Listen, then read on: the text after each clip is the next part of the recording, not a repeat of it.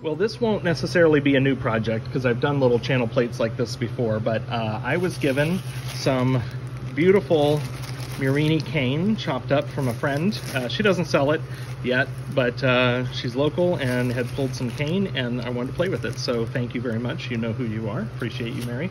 And so here is the frame. It's just a rectangular stainless steel frame. I've lined it with fiber paper.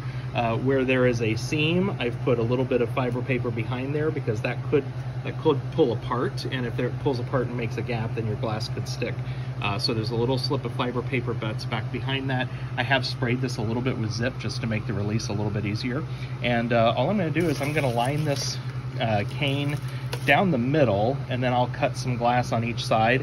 I don't even know what color I'll do yet to complement this beautiful blue, but let's go ahead and get started and we'll kind of see where the creativity takes me.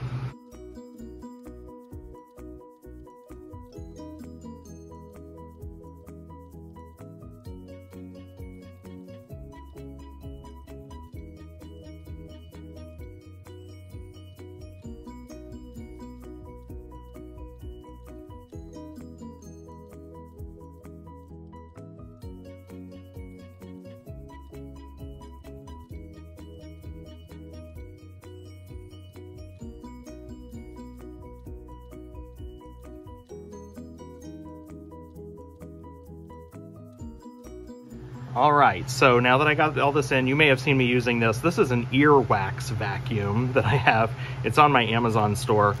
This little guy works great to pick up little frit, and when you saw I dumped the whole bag out, there were some chips and I was able to pick those up, but there was also some little bitty pieces, and so this worked well to get all of those up so that they don't contaminate the rest of the piece. Now I gotta figure out kind of how do I wanna fill the rest of this space. So I'm gonna brainstorm a little bit and then come back and fill this space up, and then we'll go fire it.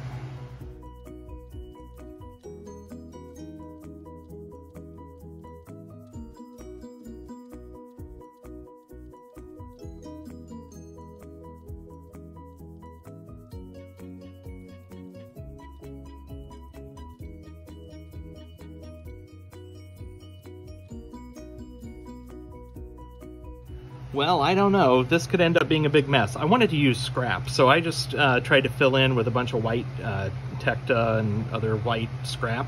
And I've tried to create enough volume that it'll all melt down and hopefully give me 6 millimeters. I might throw a little bit of clear frit in here just to kind of fill in some voids so that I don't get any craters that open up. That could very well happen. There may be areas where I don't have enough volume of glass and I end up with a crater that opens.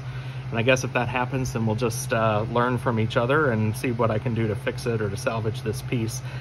This is beautiful Murrini cane, and I don't want to lose this. But you know, we'll figure it out. I'm gonna go ahead and put some coarse clear frit in here, and then I'm going to fire this on a good long full fuse. I always put my schedule in the video notes here on YouTube. If you don't know how to find those video notes, then just do a quick Google search and you'll figure it out.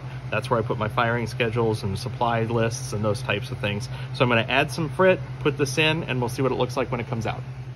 All right, here we go. So this turned out fairly well. As I expected, it's a little uneven here on some of the edge. So I'm gonna take this to my lap grinder and just kind of get a nice solid edge on that. The underside looks cool. So I used different whites because I was just raiding my scrap bin, and I can tell the difference. Like this one's a little more dense than some of these colors. I had some space, and so I filled it with clear frit. I could have just as easily have used a colored frit, I think, and that would have looked cool as well. But overall, I'm pretty pleased. There's a little bit of devitrification that happened here on some of this white. The bottom side, you can also see the different pieces of white that I use. So I do think I like the top side better.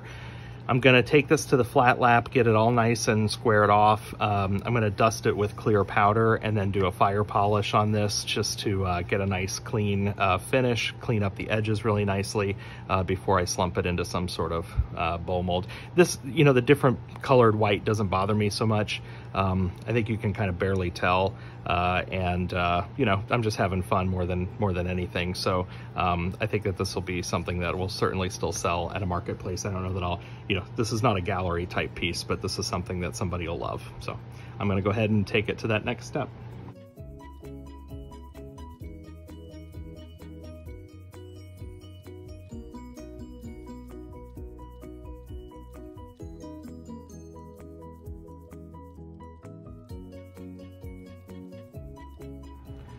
All right, well, that might have been a little bit more cold working than was necessary, but sometimes I feel like you just get started and you can't stop. So I'm gonna get this all cleaned up. I am gonna dust it with just a little bit of clear powder, as I mentioned, to try to take care of that devitrification. I'm gonna run it back in for a full fuse. So I'm not gonna have the nice sharp lines again on the edge. It'll smooth out a little bit, but that's okay. I think that'll work out just fine and look real nice, and then we'll slump it after that. Okay, and here's the finished piece. I slumped it in a bullseye ball mold. I put the little rubber bumpers on the bottom so that it would sit nice and flat. And generally, I'm pleased with this. I know I said that I've featured this style of work in other videos, but if you're new to my channel, you may not have seen those, and I feel like there's always a learning opportunity, and here was mine. One is to just make sure you're really careful about marking your scrap.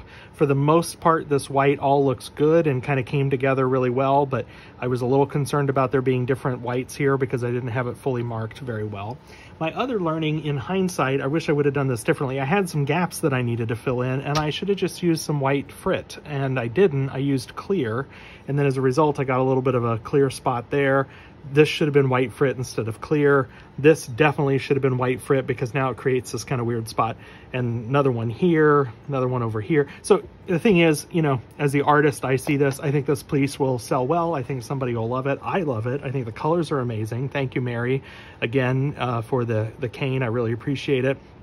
But you know, if I were to do it over again, I think using white scrap worked very well for this piece. I was really delighted to use up some scrap, but I wish I had thought a little bit more about these gaps and filling that in differently. So anyway, hope you learned something as well. Hope you enjoyed this piece. Subscribe. I got lots of content coming, guys. Catch you all later. Bye-bye.